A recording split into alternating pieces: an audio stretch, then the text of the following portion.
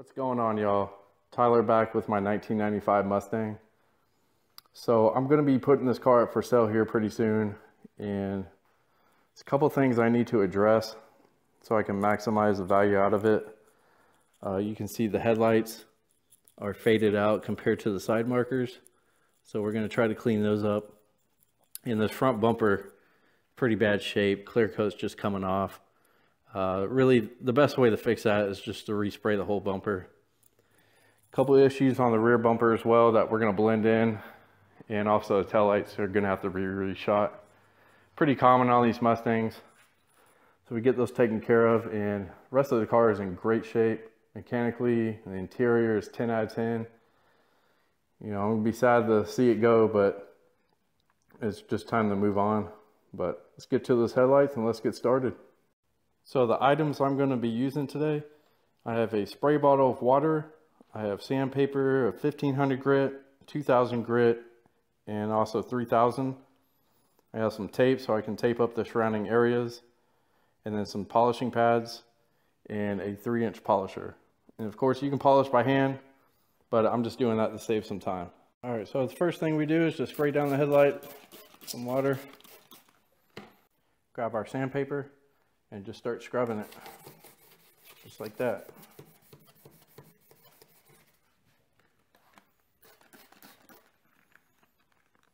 Just wipe down all the excess that you're sanding off.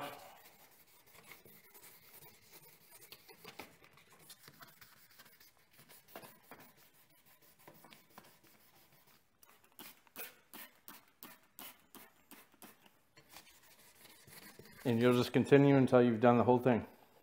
All right, and then just spray it off. Get a microfiber towel. Just wipe it off and see your work.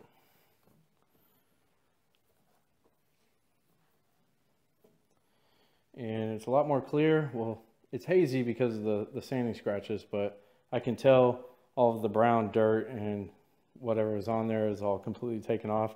So now we're going to move on to the 2000 grit.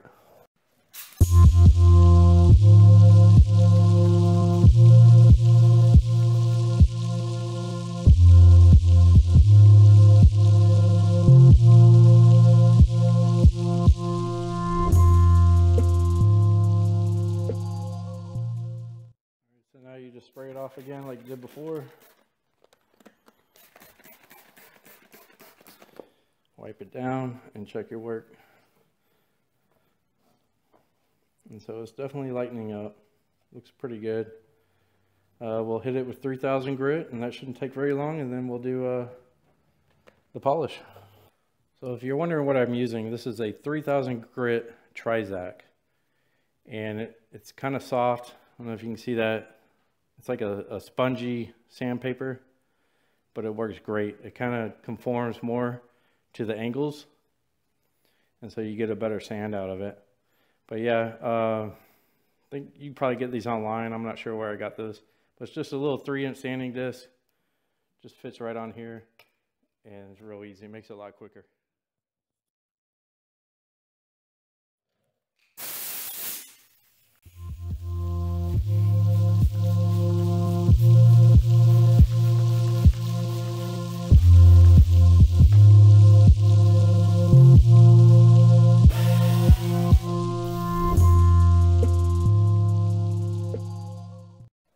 So now that the sanding part's done, we're going to polish it out.